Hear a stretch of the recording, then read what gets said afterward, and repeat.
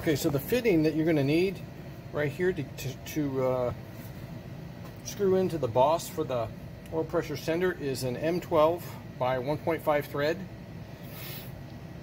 Once you have that, you're going to need to get some hoses that will connect and adapt to the motive power filler. And we've got an oil system at idle is 10 psi on this car. That's the spec anyway. And so that's what we set the pressure to on the filler. So now we've got oil, we've got the valve open, we've got oil flowing through the hose. And it's going into the engine. We put 2 quarts in the power filler, so I know exactly how much more to add once I need to top off the oil. It's going to take a few minutes for the oil to get up the top, but once it gets here, we'll show you what it looks like.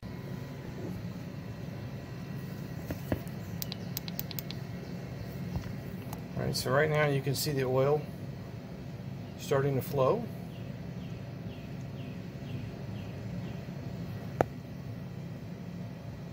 And we want to make sure we have this top end completely lubricated.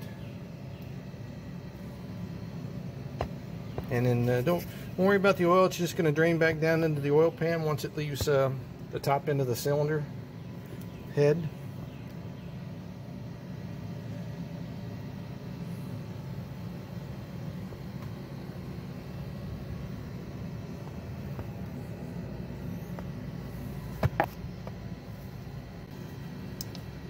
And don't forget, as you pre-lube, you're going to have to pump the filler back up occasionally because you're losing pressure as you flow the oil up to the cylinder head.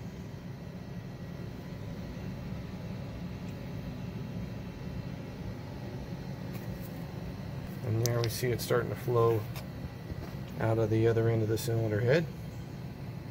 And that's exactly what we want.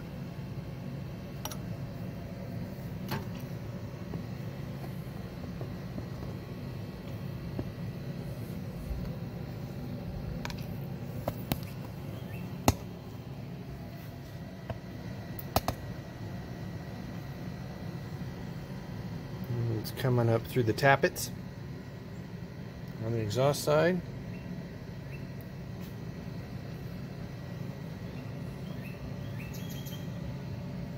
Now let's see if we've got the same thing going on.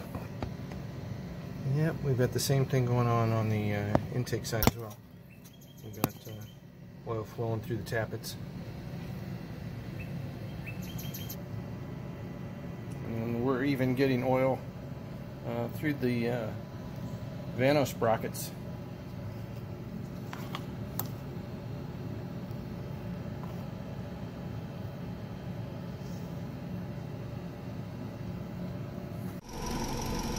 Alright, so we've got the Mini Cooper put together.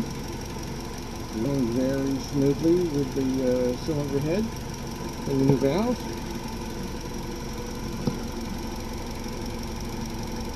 Got a little smoke coming off the exhaust manifold from handling it with my oily hands. But other than that, once that burns on, we'll be ready to take this out for a test drive.